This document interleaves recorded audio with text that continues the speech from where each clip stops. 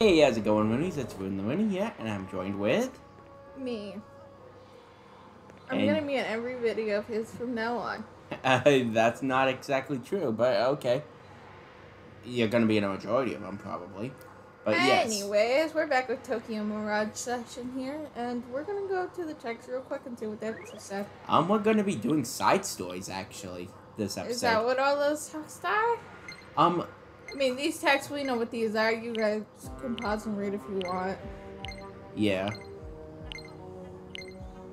I mean, we're gonna check what Ellie's and Kira's messages are first, before we get into any side stories.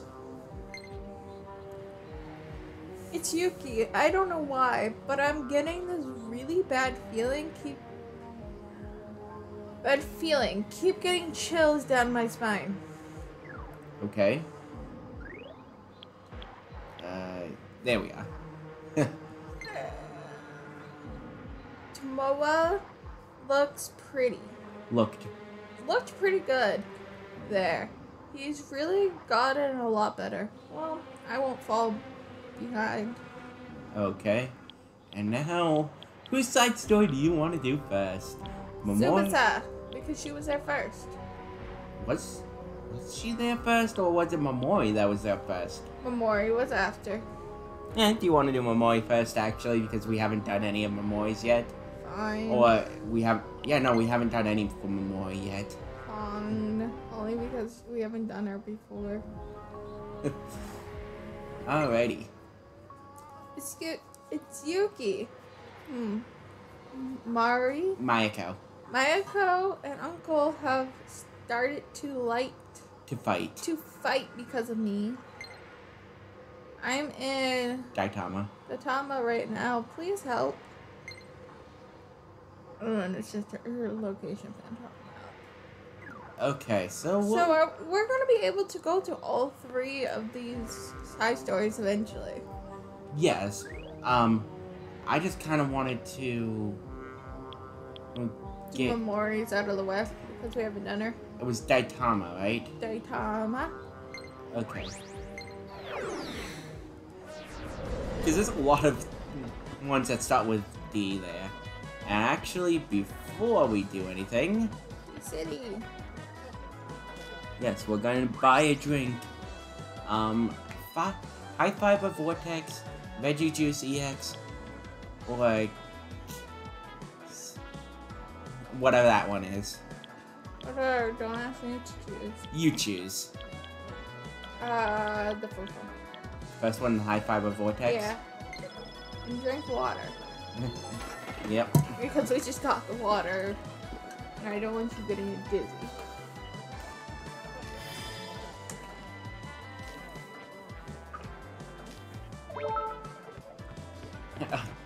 Really, Tomoa? Tomoa can wait. Are you seeing these moves? You want action? You want the man himself, Tomoa Akagi? Okay, whatever. That is so freaking random. Oh, it's Yuki. You mentioned something about Barry and Miss Mayako having an argument? Well, about that. Except the soul-seeing style action steel card. What's wrong? Why did you say no? I didn't. Oh, Oh, sorry, Mamori. There's a topic from Miss Mayako.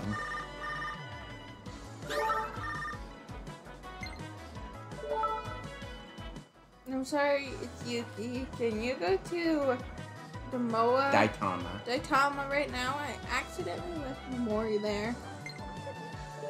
I'm already here. What in the world happened?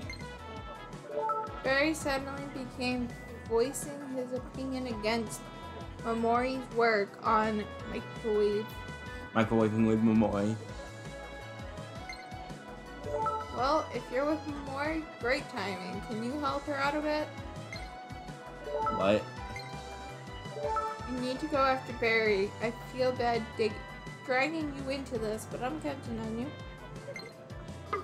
Screen is so bright, I'm getting a fucking headache. I see now. She said Barry started objecting to you when doing my boy with Mamori.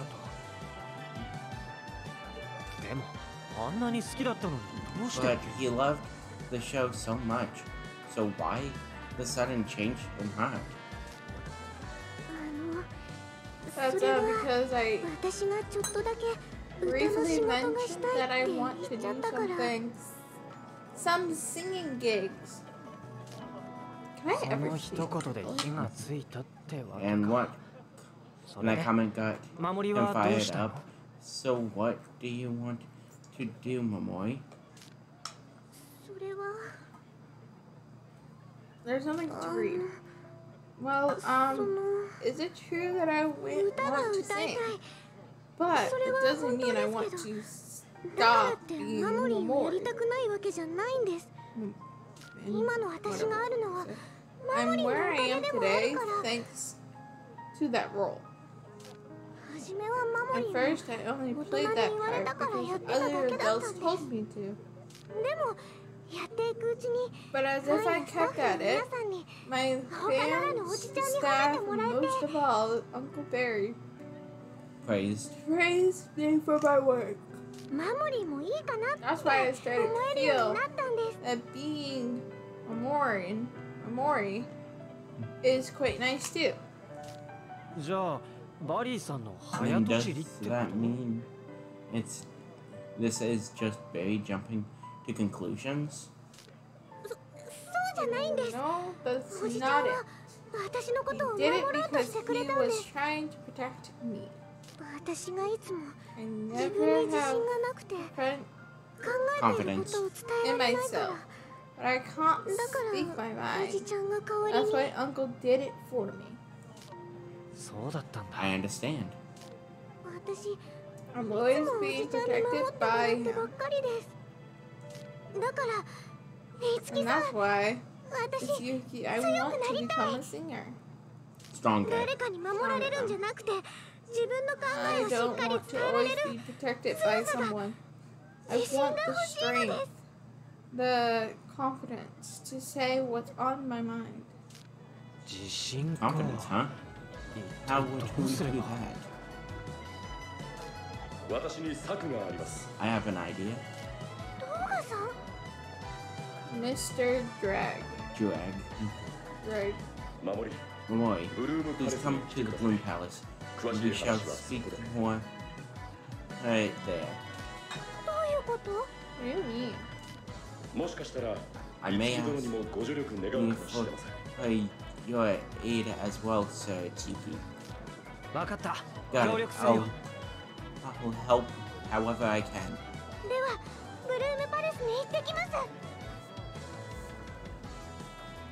She'll be off to the Bloom Palace. I clicked what? You completely spaced there.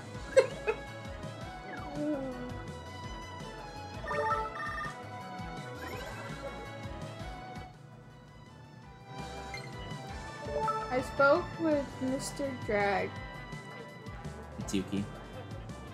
Whatever. You need to actually repeat I that. only have a sleep. Go.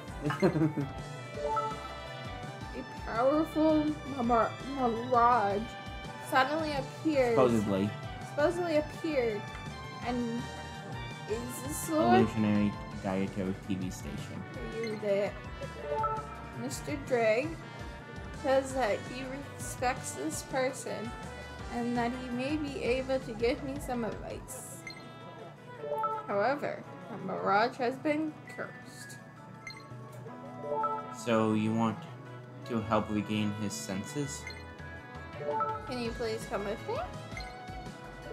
Alright. Thank you.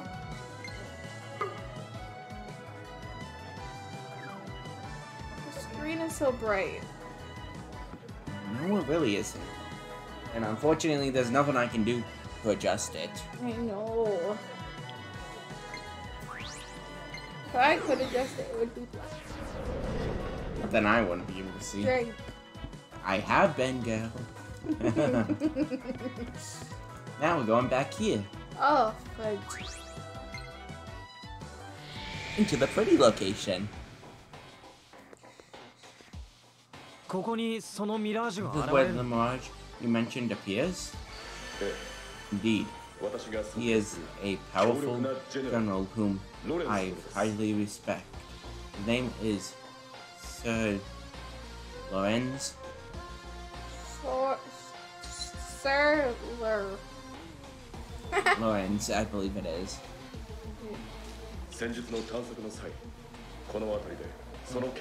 When we were investigating this area the other day, I sensed his presence here.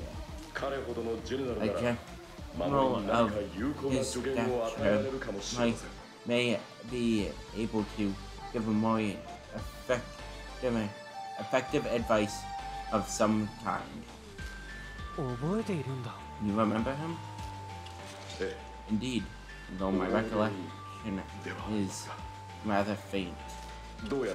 It seems an impression someone leaves on one's memory, at least slower it is to fade. I see. However, Sir Lorenz has been cursed and has fallen into enemy hands. In other words, we need to go rescue him. Itsuki. You can do this, Mamori. And don't worry, we're here with you. Okay.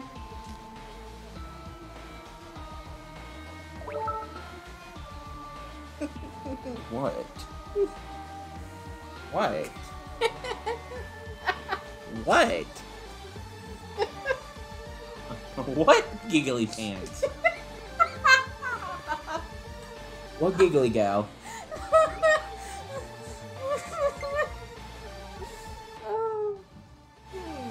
It's coming from between two sides. I sense a presence from his stage. I can Context. Ah. Okay, so we Wait, where could the fuck head did she here. ping? Where did she ping? Okay, illusionary Dieto Station. Oh, and this is how we access the map again. Okay, so we need to either head over here, which we could easily do. Okay. Or where? Oh, what? The topic.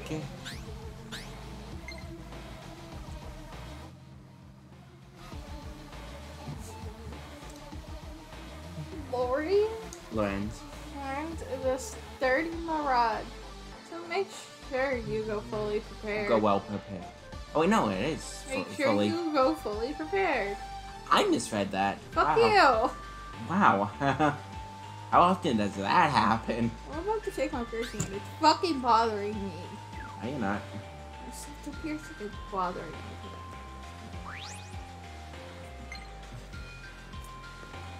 What did you do to make it bother me? Nothing, Yarly.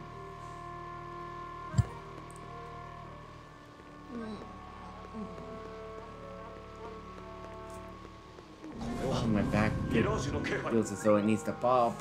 My neck hurts. Where am I? Where am I? Where am I? With my character? That ain't where I need to be then. Stop making moaning noises, gal. Oh, he goes like. Stop making moaning noises, gal. I have to cut this audio out here. Where you going?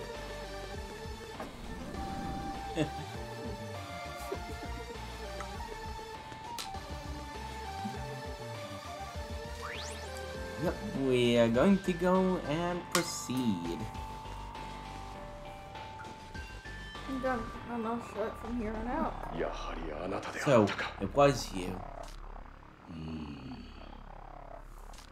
So Lawrence, I implore you, please come to your senses.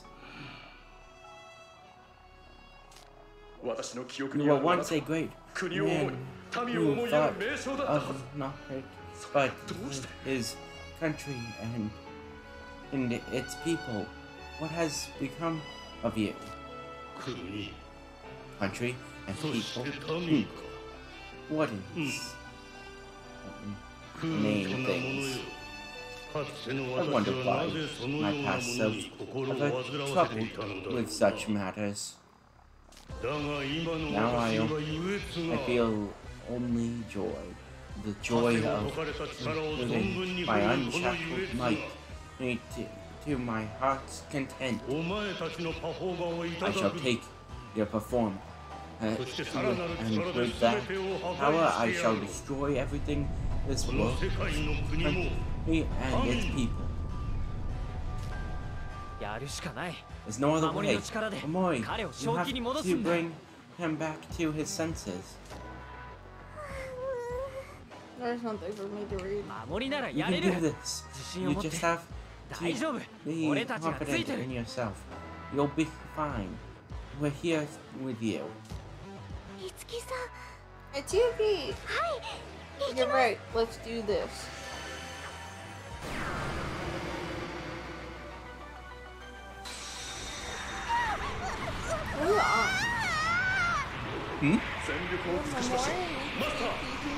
Moa. Moa's still on? Yeah.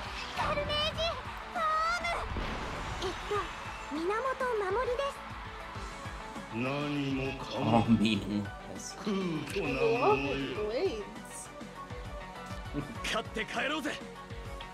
Alrighty, so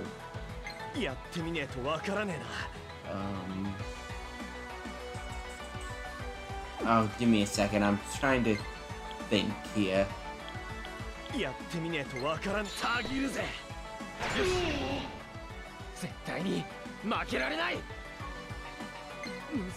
a boss, right? Technically, I guess you could consider it one. That's a mini boss. Yeah. I mean, I wouldn't exactly call it a mini boss. It's a side quest boss, is what I would classify it as. The bosses. And the little bosses, what would that be? Like, difficult. Like I mean, it would be classified amongst a regular boss, I would say. However, it's a side quest.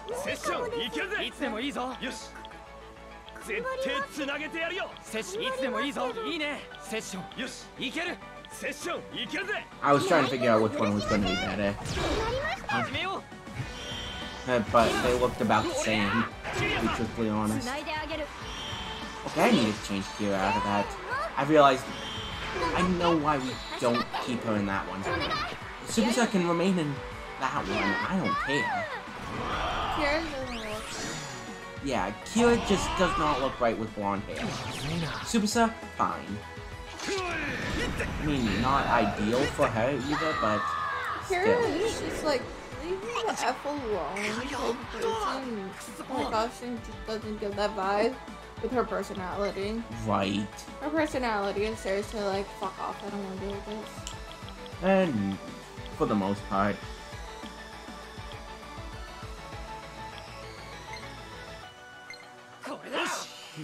Well, get back up.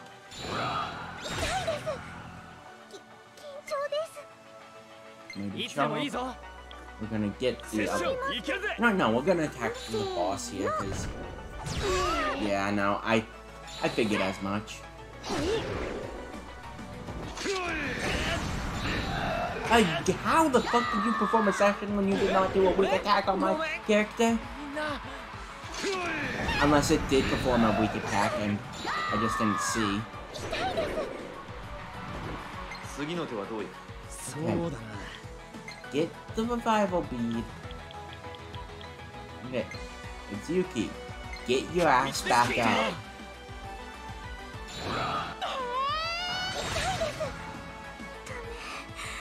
Okay. Now, let's go.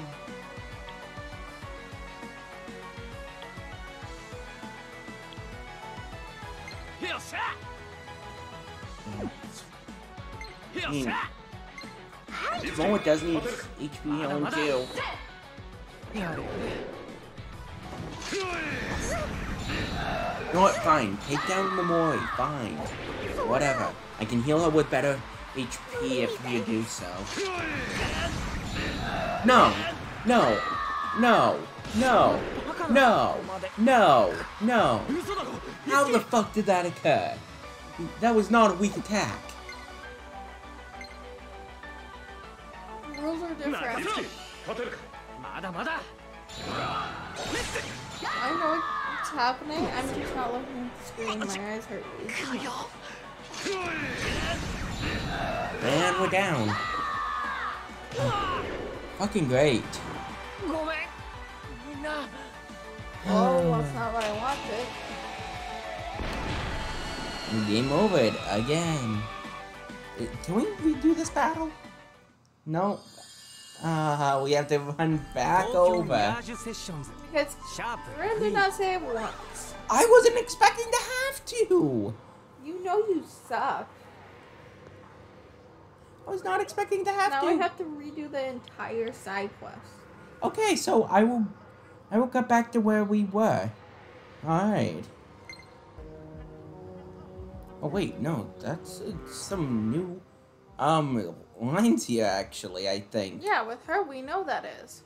Yeah, that is new lines. Okay, never mind. So we're back, because we're back for just a minute. Yeah. Before we actually cut, because those actual lines that I was going through lines before I went off, and I realized that these are lines that we did not read, because she popped up with a side story in between somewhere when we were starting the episode. So it skipped this fact. Anyways, animals, you can read what's currently on screen. Looks like Tomoa's being great lately. I should take him out drinking as a reward. In about 5 years, of course. Oh, whoops, I need to actually lock that so that we can... Okay, and I didn't really need to either. Anyways, I'm back. Alright, now back off. Now I'm going to continue going through the topic so that we're, you know, not in a state that we are really annoyed with shit. As best we can. Anyways, we'll be back. Alrighty, so we are back. And I saved this time so that returning won't be too difficult.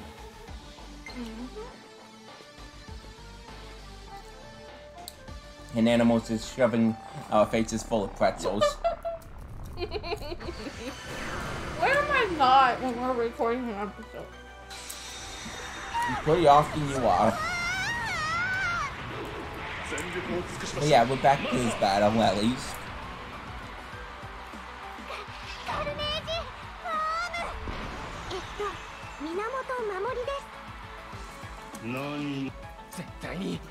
Why does Mirage shove Mamori like that? He doesn't. You shoved her onto stage. No, she didn't. Didn't get shoved onto stage. She was sliding down off of him and lost her balance. That's what it is. I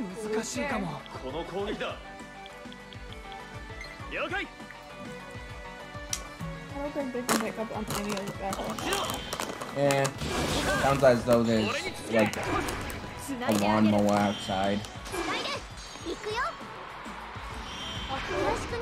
I know, I forgot to change Kira out of that costume. My focus was to get back here, though.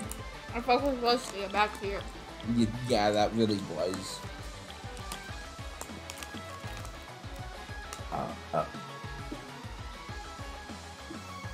This one. He'll probably cut that out eventually. What was that? A burp. Yeah. Who knows if I cut that out or not. I don't usually cut out for that stuff.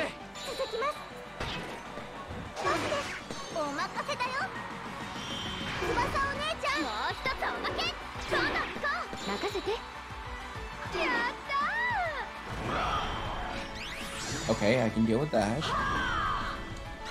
I can deal with that. Skills.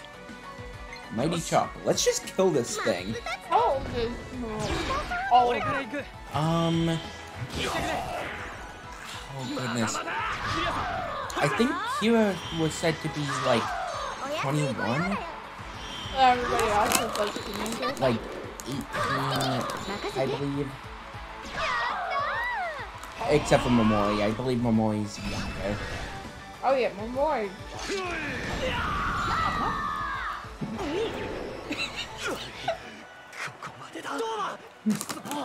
He's so... Oh, I want to say something about his face reaction, but I'm not. Say it. He looked like he's orgastic. He died. Okay then. Dude, look at his face.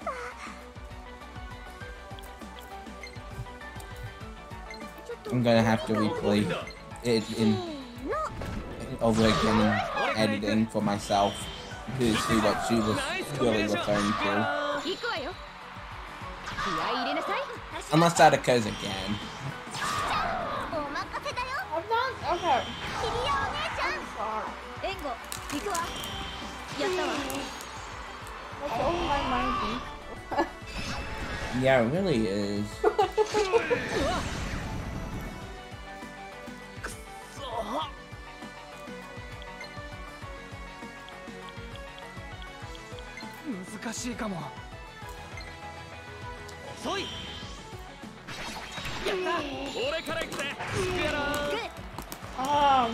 Yeah, Kira looks ugly. Yeah, Kira does.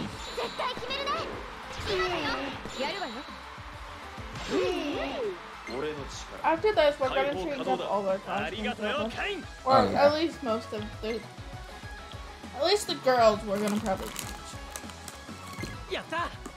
Yeah, I'm healing up Itsuki before it's too late. Medium, ice. Yeah, I'll do that.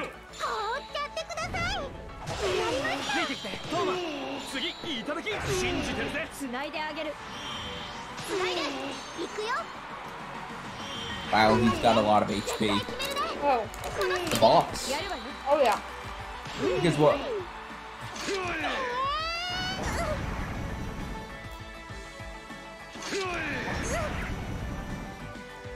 We're not even close to half. What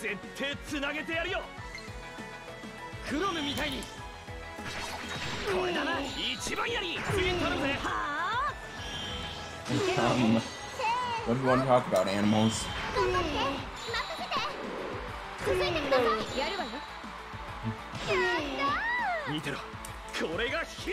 What's your favorite food item? It isn't classified as a meal.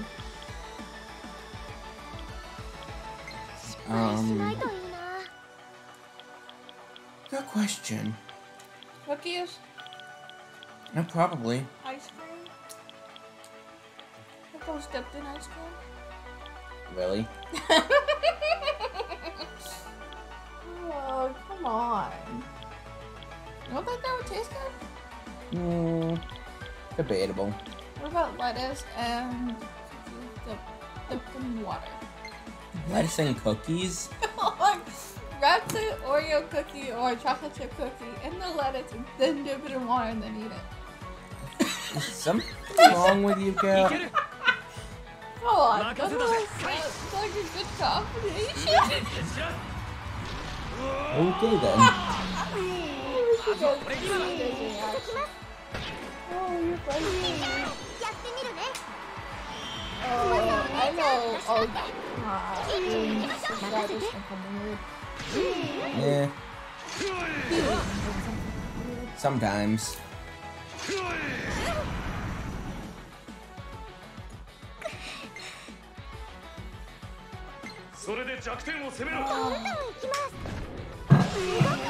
What's a weird combination?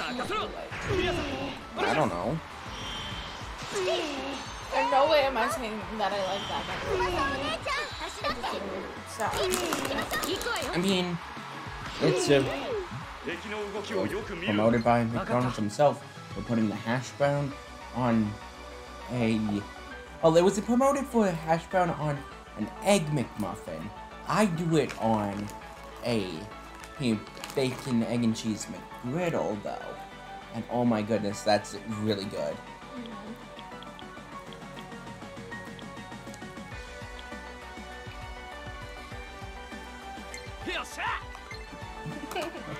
And she's stuffing her face full of food. What the hell is he doing? Taking a pose.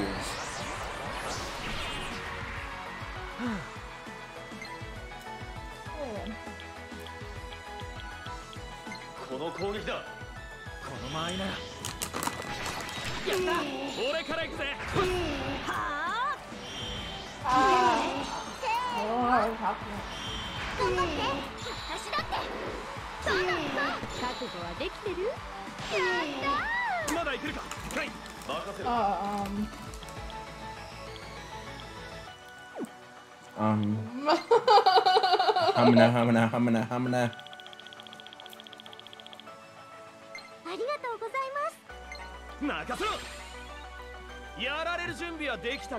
Tomoe's just gonna be a healer this turn. Tomoe usually is. No, he really isn't, but we've really got nothing else for him specifically. You can't do anything that's gonna cause sessions.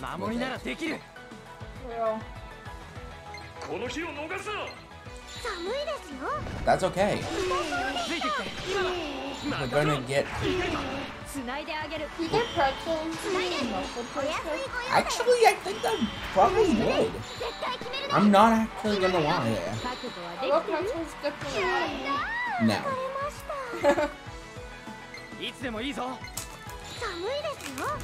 Milk is already pushing it. I think that's got potential. I don't know, how much It's got potential, but it depends upon the soda.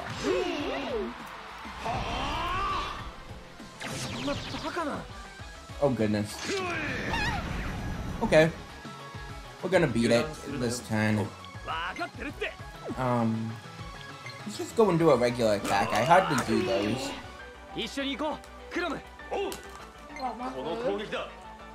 Kind of.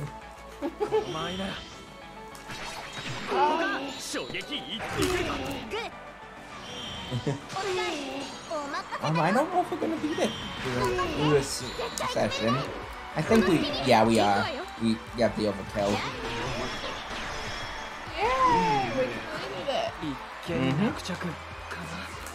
Hey, only have the second try. Stage rank 9 for Itsuki. Yay. Mobile. 8 for Tomoe. Call to arms. Yes.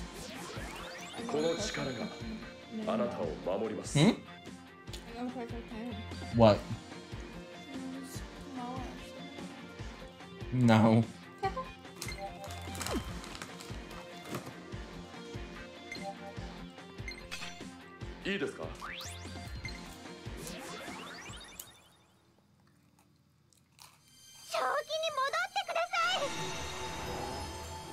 Meat animals?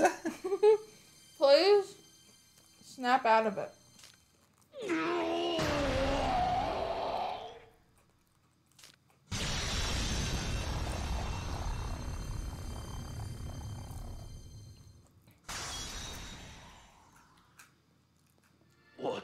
What was I? So Lorenz. Thank goodness. Are you well?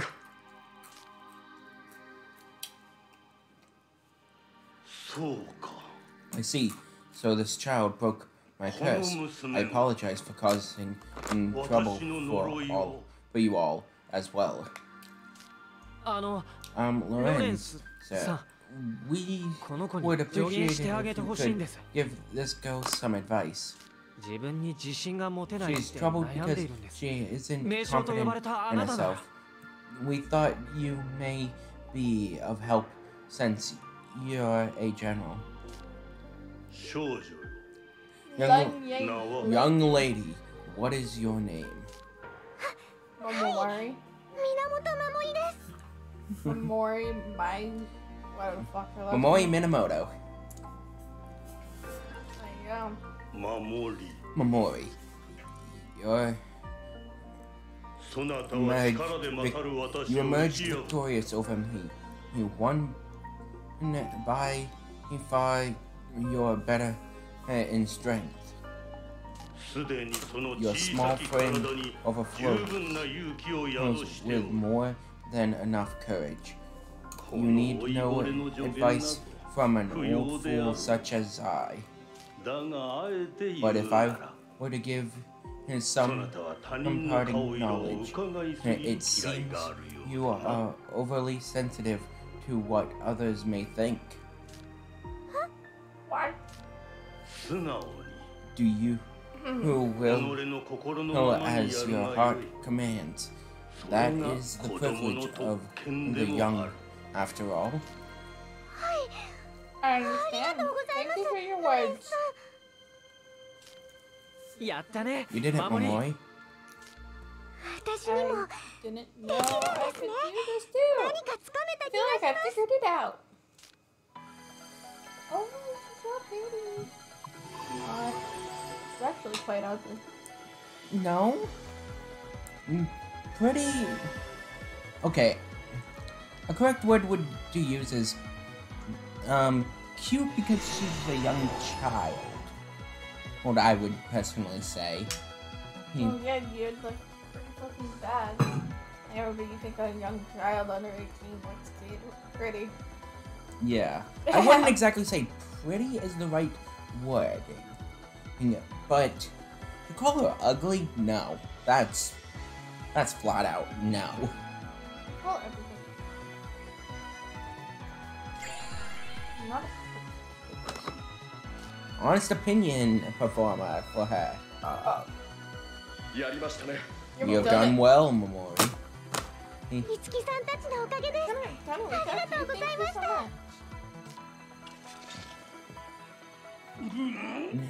It seems I have used too much of my powers. I will remain in this land for a while longer and watch over you all.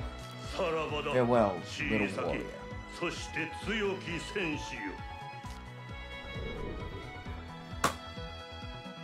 Wait, did he just die? Yeah. 私、 It's おじさんに話してみます。 speak with Uncle. 自分の言 Well, 葉 with my own words. Okay. Take these away from you now.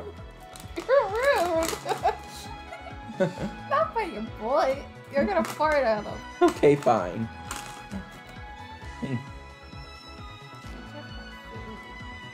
You weren't really eating at the moment anyways. And you kept hitting it with your phone because you're fidgeting with that. Yeah, I'm sure you'll be able to tell Barry how you feel now. Yes. Alrighty, so now we're gonna have to run back over here. Go use... Actually, no. What do we say? I think we can just go and use an item. I forget where the item is. Where is it? I'm pretty sure I have a teleport. Yes, we do.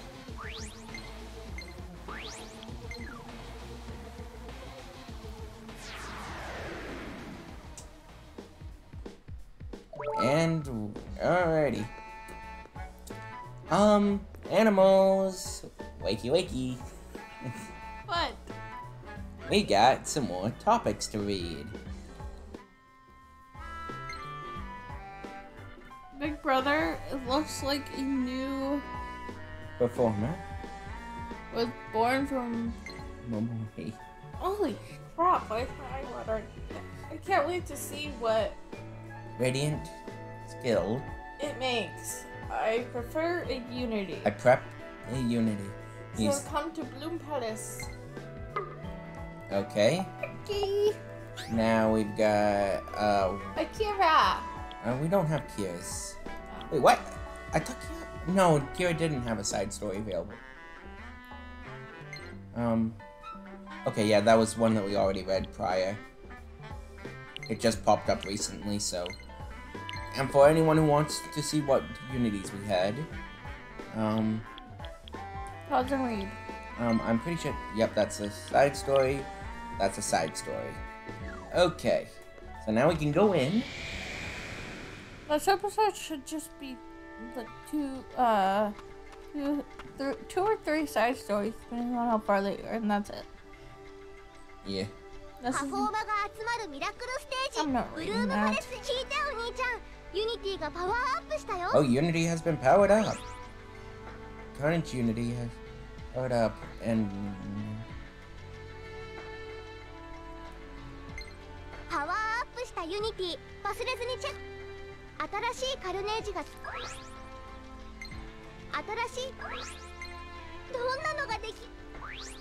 okay, so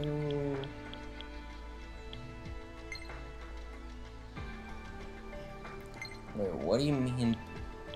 Oh, wait.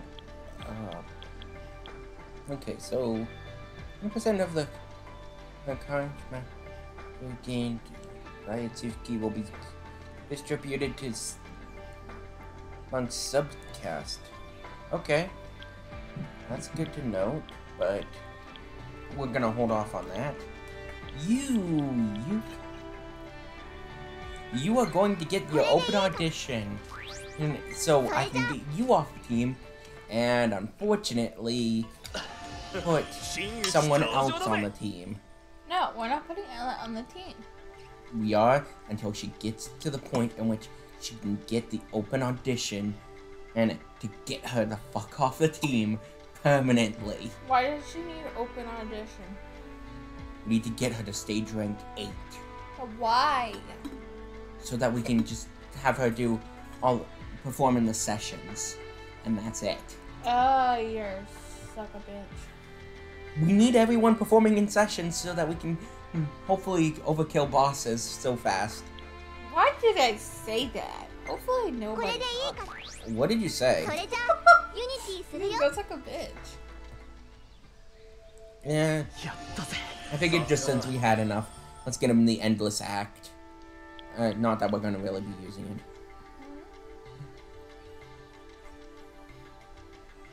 it. What? Are you telling me you need more water? Yeah, let's get him Blockbuster because it's gonna perform more crits. Okay. Now, Kira, I doubt that you have anything that we can get right now. Okay. Bitch face. I wish we could rename her to Cup. Now, you know what? I'm gonna go and put that on him now. Because it's only fair.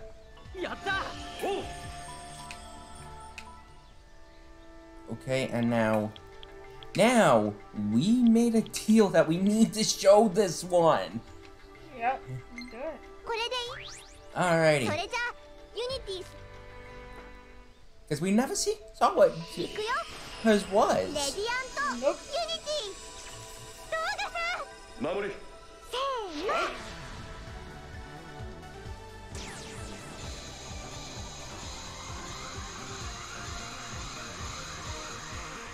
It's only fair because we haven't showed anyone else's. I mean, yes, it's a little unfair that we're talking during this, but yeah.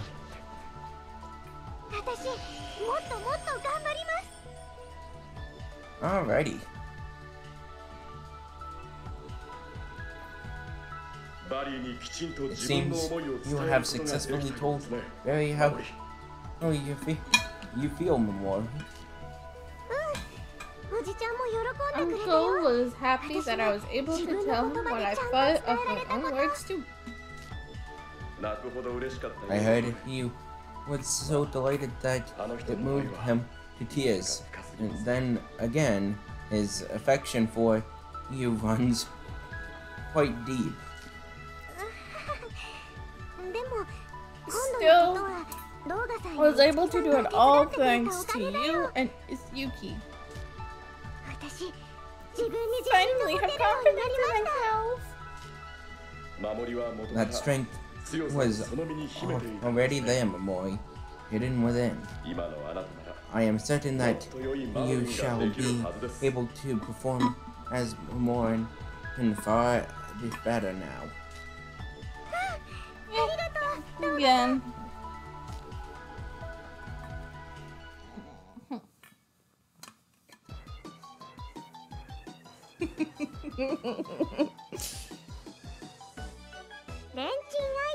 I'm not reading any of this.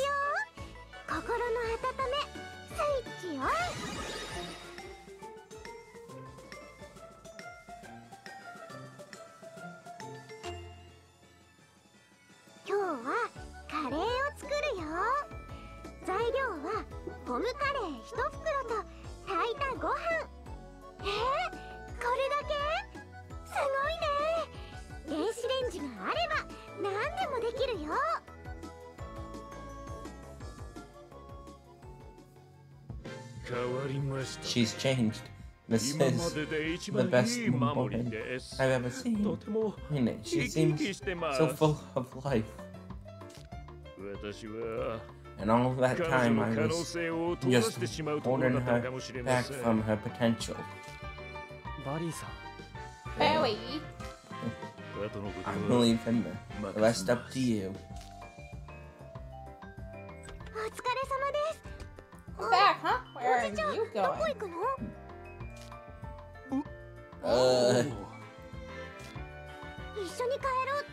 You promised that we'll be together. I don't want to leave without you.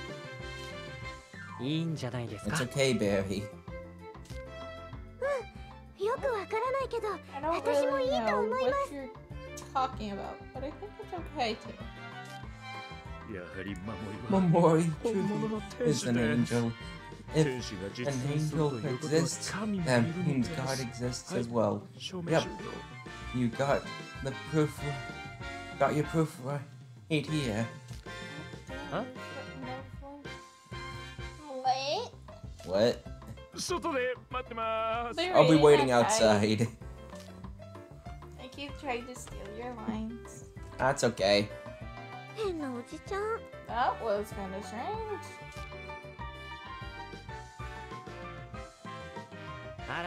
Well, welcome back. How'd it go? Great, I feel like that was my best take ever, or so I hope.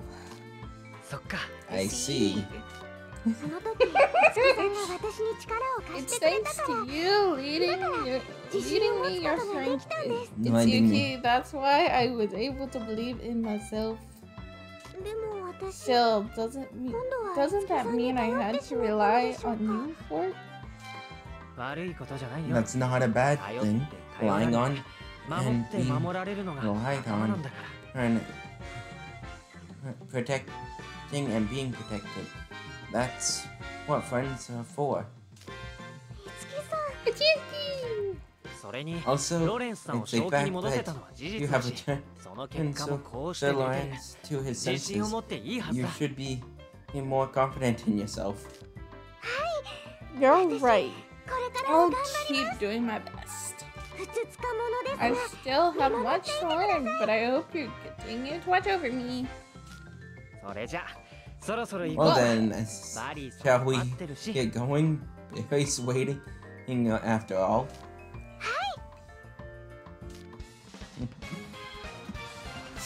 Alrighty, you completed the side story there. Itsuki reached level 41. Mamori reached stage rank 4.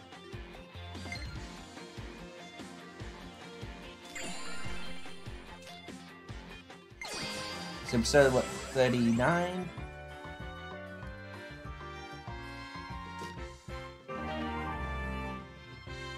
Ooh, required special performance. Microwave and heart.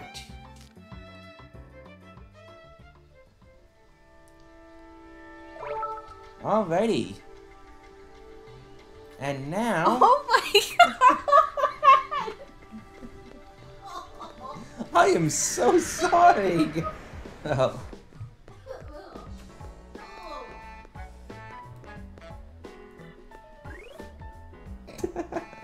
Are you really gagging over there? Oh god! uh.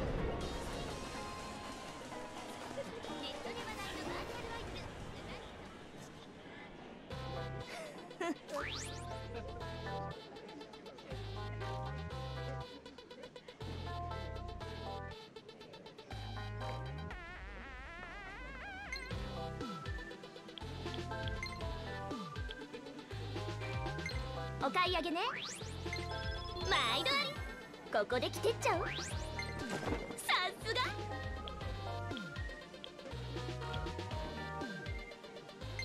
お買い上げ。毎度。ここで着てっちゃう。さすが。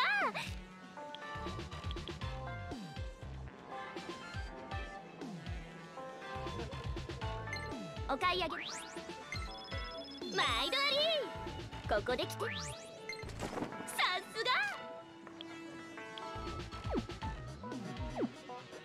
へへへ。他には。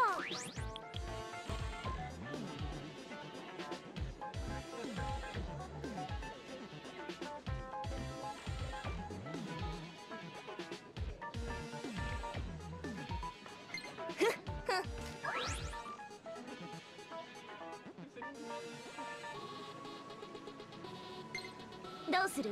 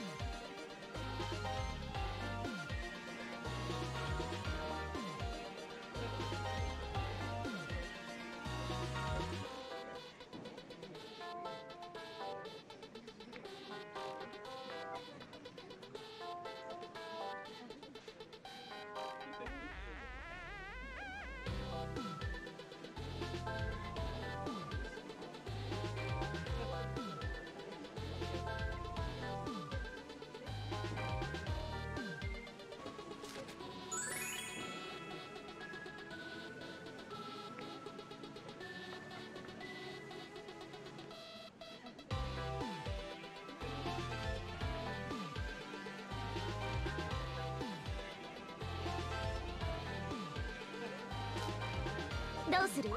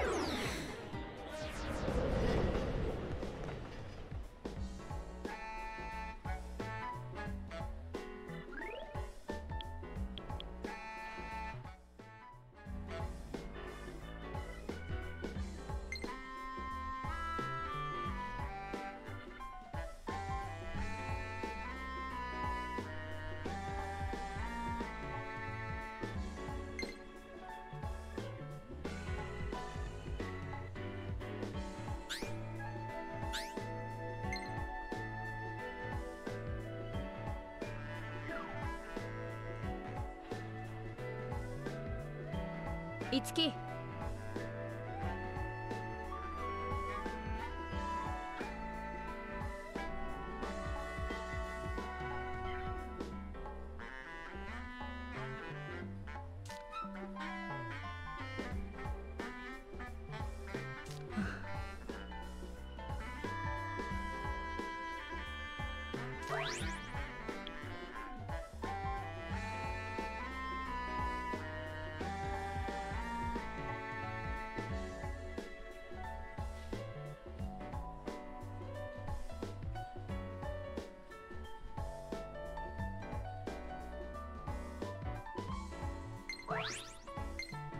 はい。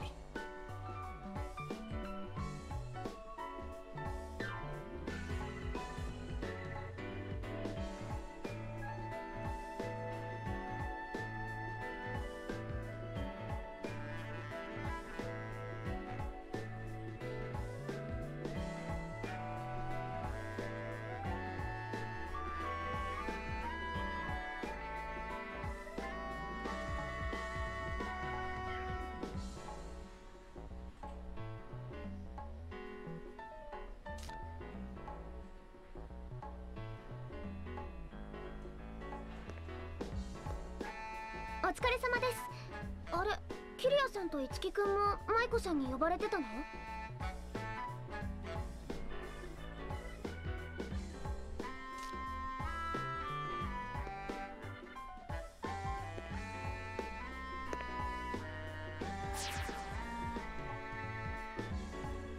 みんな揃ってるみたいね。今日はね、なんと重大発表があるの。来た。重大発表。なんだろう。ドキドキドキドキドキ。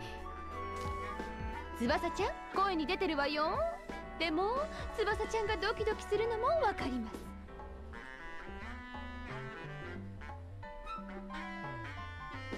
この間のキリア、可愛かったわね。あの番組を見ていて私思ったの。今のキリアなら何かすごいことができるんじゃないかって。そこで私はひらめきました。何をですか？キリアと翼ちゃんでボーカルデュオを結成することになりました。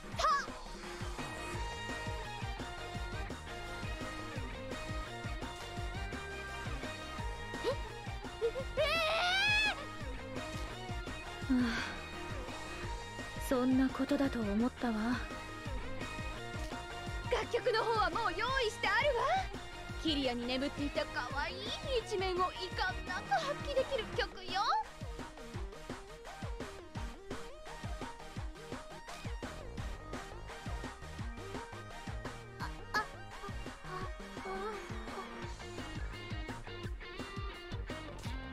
大丈夫？翼。この子、なんて子なの。立ったまま気を失っているわ。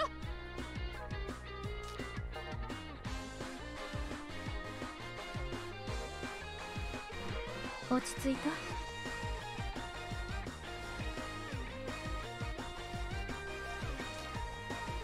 い、すみません。この曲をマスターするにはかっこよさと可愛さ両方を持っていないといけない。でも私、可愛い振る舞いというのがどういうものなのか、可愛く振る舞おうとすればするほどドツボにはまっていっちゃって。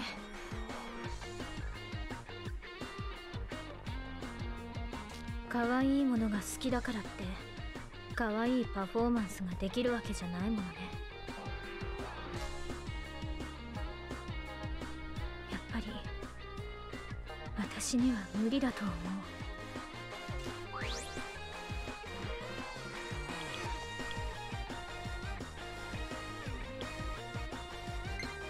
キリアさんならできます。キリアさん、一緒に特訓しましょう。私だっています。私もキリアさんの力になりたいです。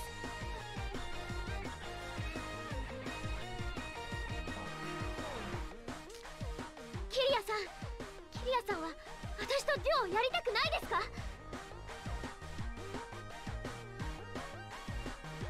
私はやりたいです。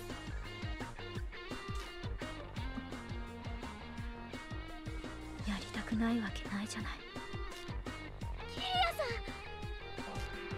さん、私は今回のこのデュオをものにしたい。あの可愛くてクールな衣装だって着たいし、今回の歌だって思いっきり歌いたい。だったら一緒に頑張りましょう。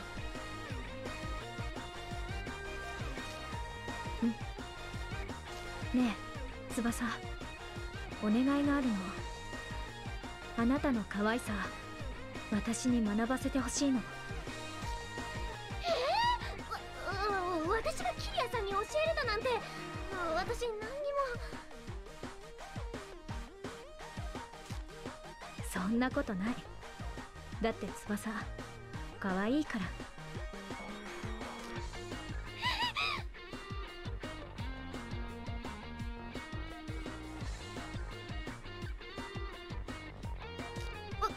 わかりました。不肖織部翼18歳、全力でお手伝いさせていただきます。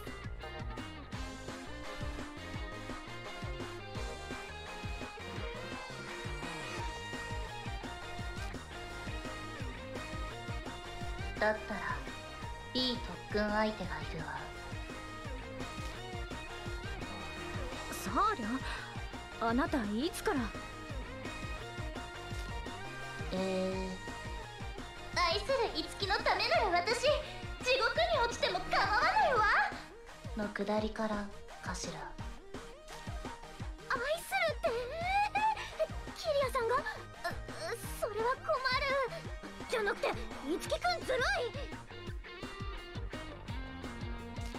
あれどっちだろう。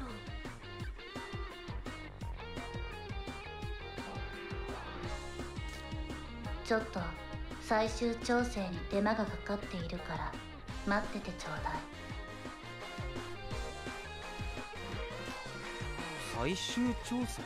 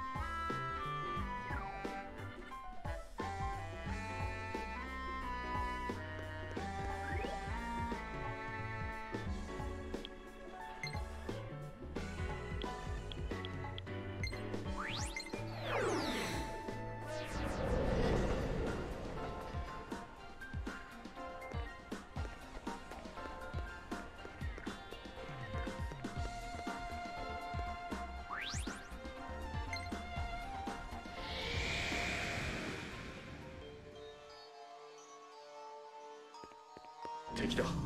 不意打ちに気をつけろ。ひとまずは安全か。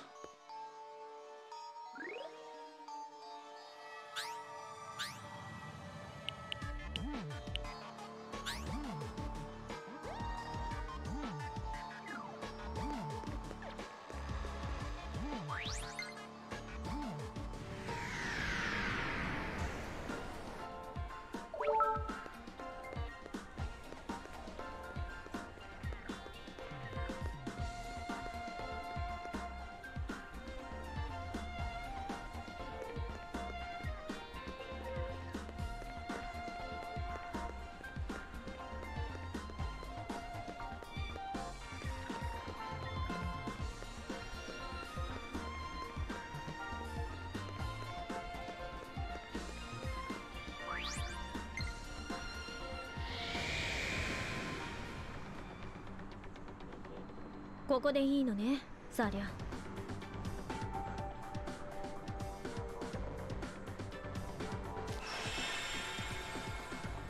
そうね。どんなレッスンなんでしょう。嫌な予感しかしないわ。でも先に行くしかないわね。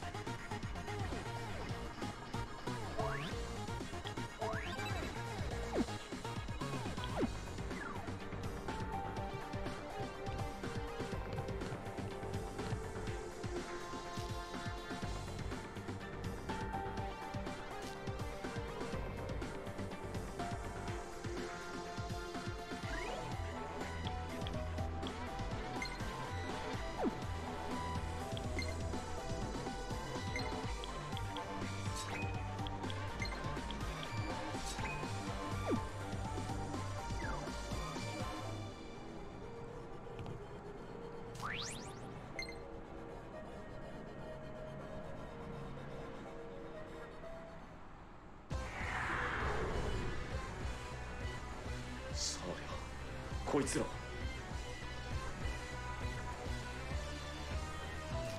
土くれから作ってみたのよ。ミラージュのゴーレムってところかしら。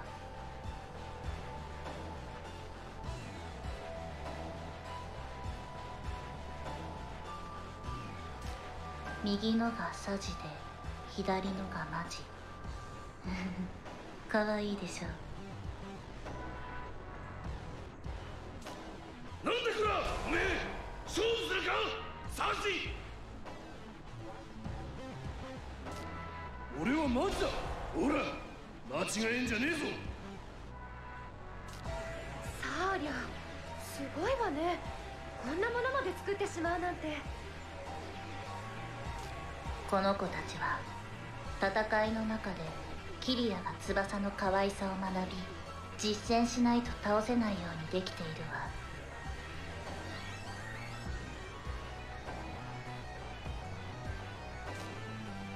さあ二人ともキリアと翼のレッスンに付き合ってあげて。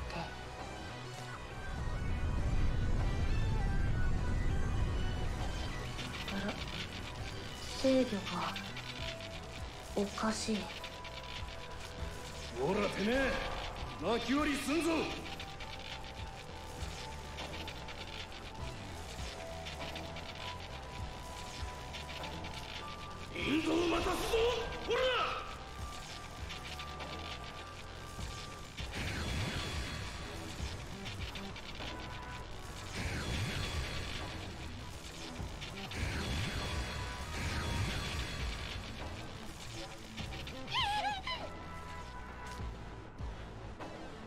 さありゃ、なんだか穏やかじゃないんだけど、どういうことかしら？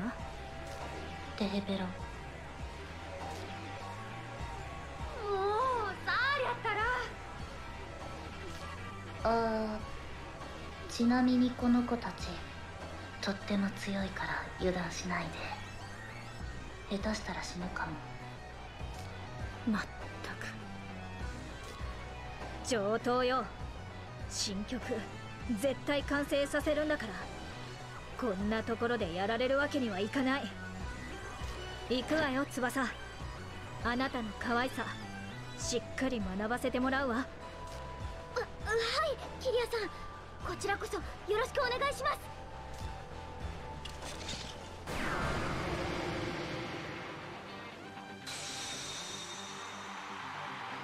行くわよサーリ。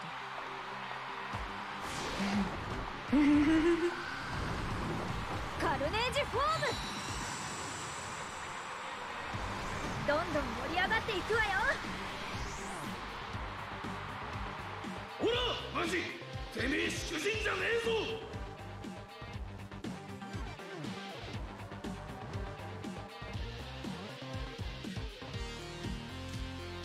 サジ、てめえトロいんだよ。ちょっといい？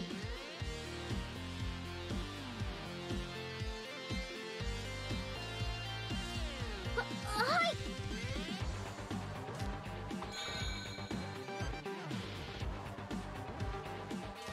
この戦い絶対負けられないよ。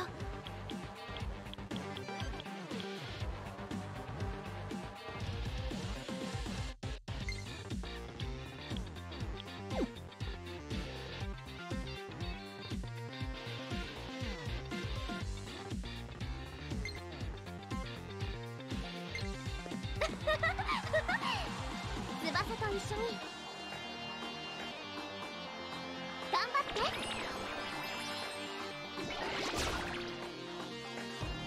やった。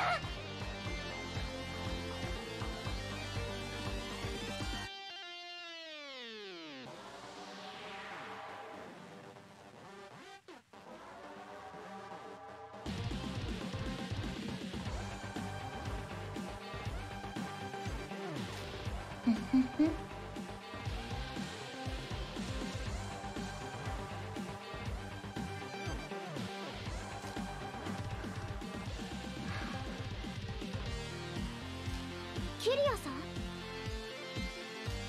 し、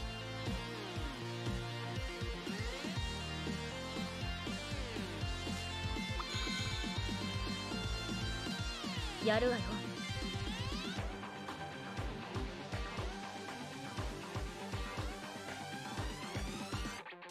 いつき、必ず奴らを止めるぞ。了解。一か八かで俺に任せて。驚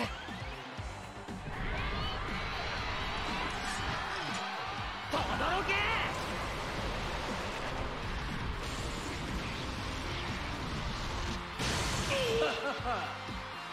この戦いで学んでみせる。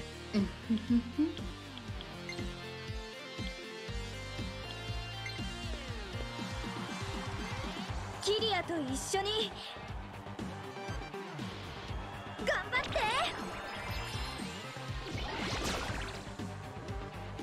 て。やったわね。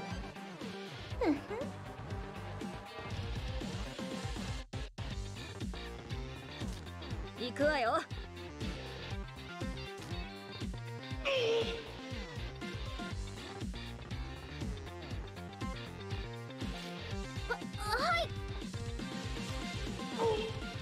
かわいい。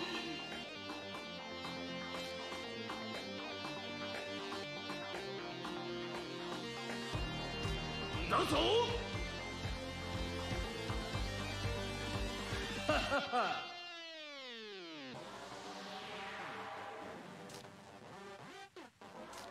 なんて可愛いんだ。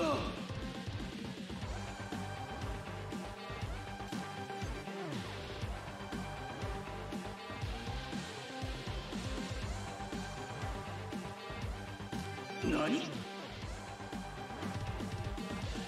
お前の判断を信じるぞ。やってみる。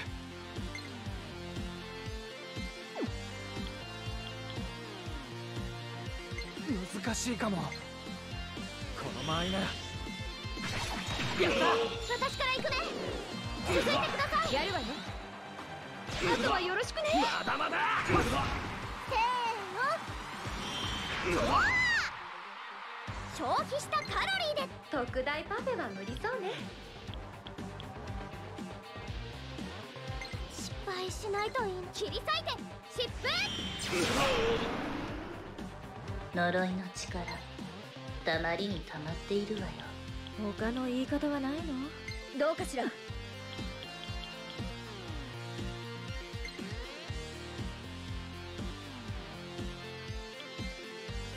何者だろうと。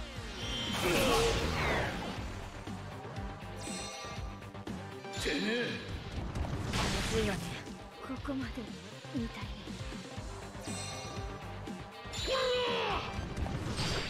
行くぜ。痛い。そんなみんな翼。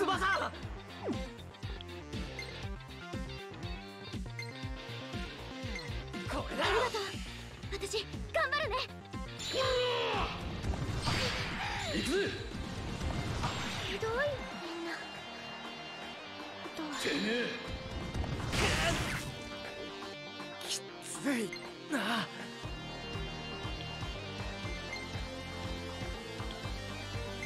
俺に任せて。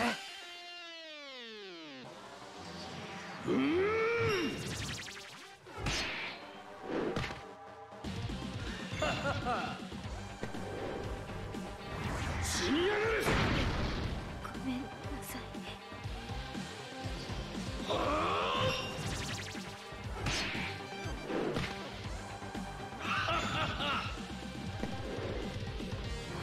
潰す。あってめえ。ごめんみんな。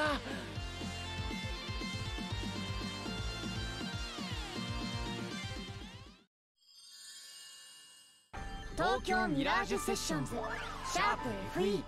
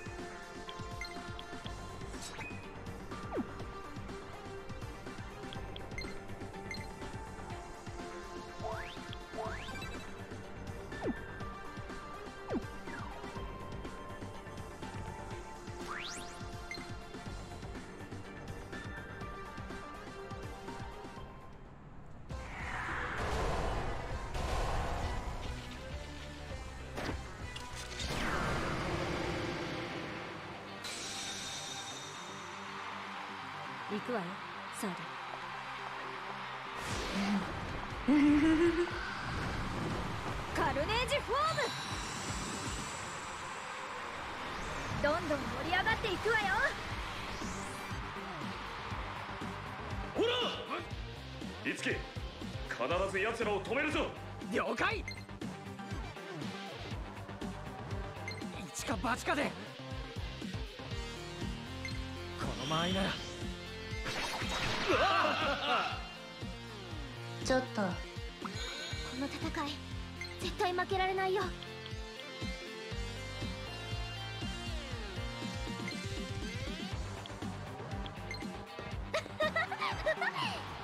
翼と一緒に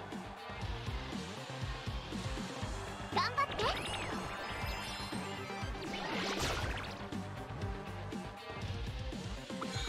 この戦いで学んでみせる。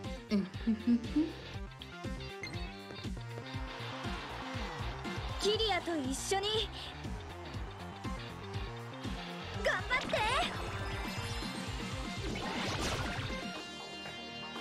て。やったわ。何？なんぞ？辛い時は私に言ってね。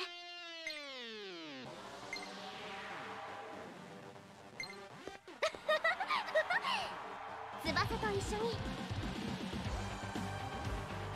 頑張って。自信を持て。お前なら勝てる。失敗しないといいな。失敗しないといいな。クロム直伝だ。セッション行きます。そうだ行こう。いいわね。気合い入れなさい。まだまだ。せーの。おー！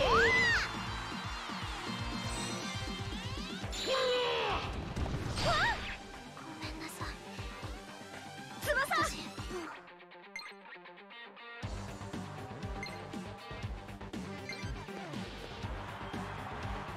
キリアと一緒に頑張って。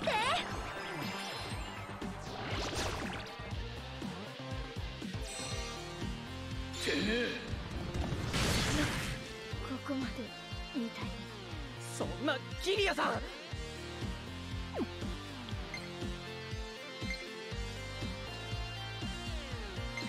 れだ。ありがとう。私頑張るね。てめえ。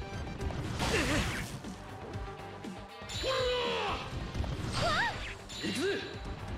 ごめんなさい。翼。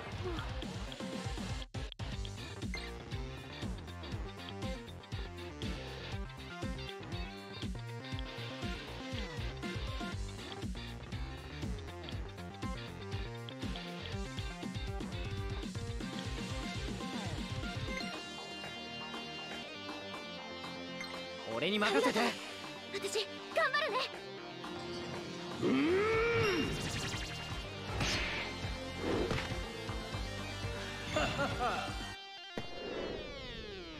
死にやがれ。みんなあとは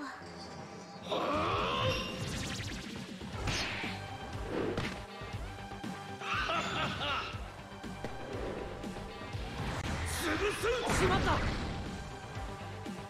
てめえ。しまった。ここまでか。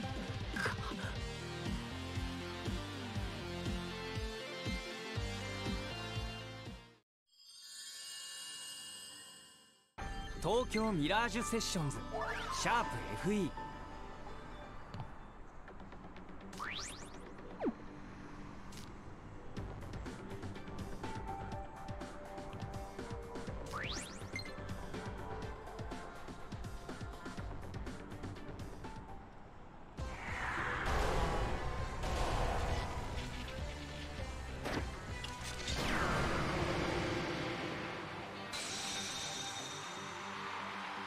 行くわよサーこの戦い絶対負けられないよ。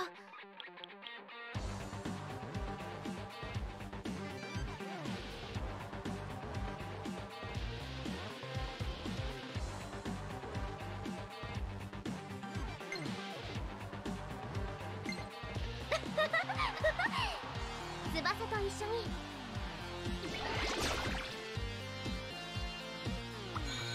すごい威圧感だ。だけどあ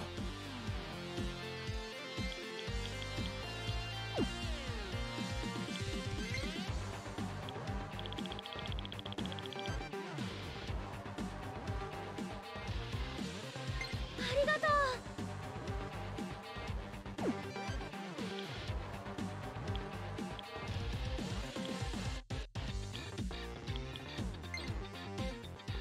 これだ。この戦いで学んでみせる。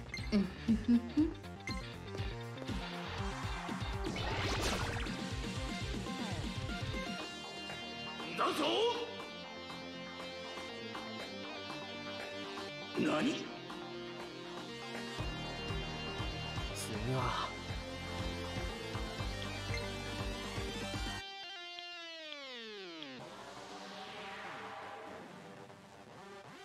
バッチリ合わせる。それよ、その技バッチリ合わせるからね。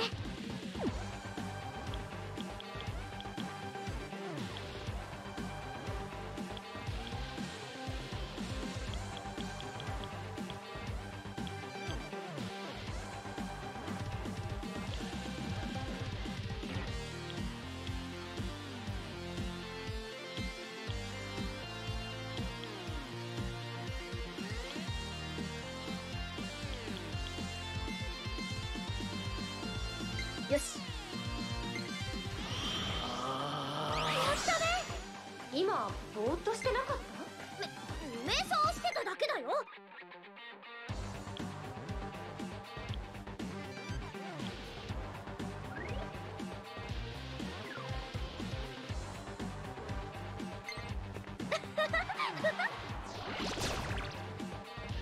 私に任せなさい。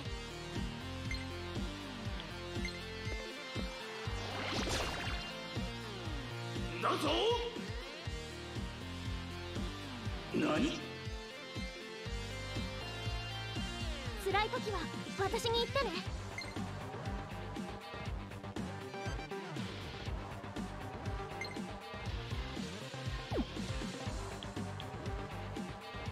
失敗しないといいな。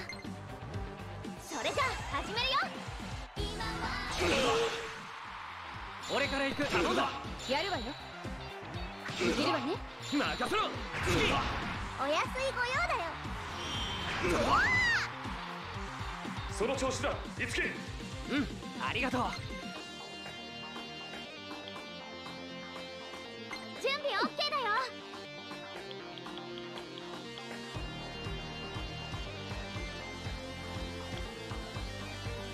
バッチリ合わせるからね。バッチリ合わせるからね。その技でいきましょう。難しいかも。それよ。遅い。やった。セッション行きます。お願い。いいわね。できるわね。ナイスコンビネーション。お任せだよ。私はもう誰にも負けない。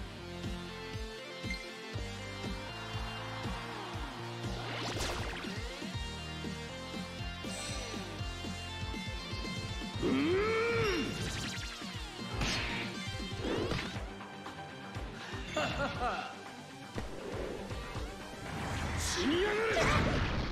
ここまでみたいね。だぞ。翼の力見せてあげましょう。シーダ、ついてきて。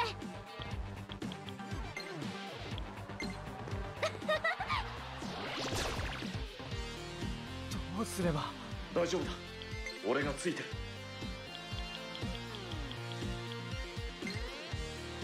これだ。ありがとう。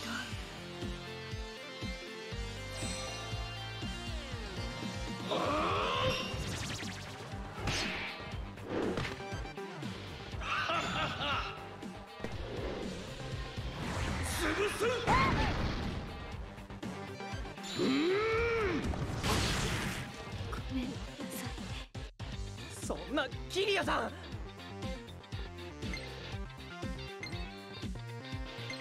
れだ。ありがとう。くらえ。行くぜ。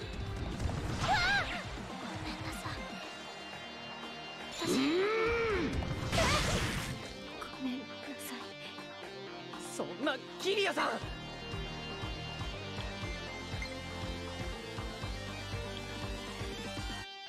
これだ。ありがとう。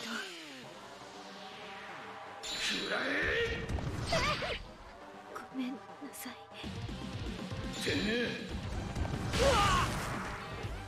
次はこれだ。ありがとう。私頑張るね。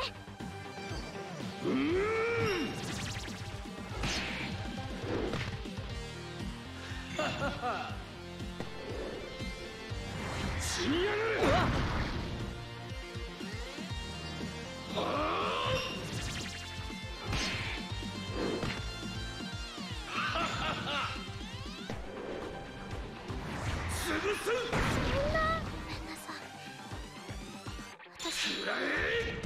あっちゃー、ごめんみんな。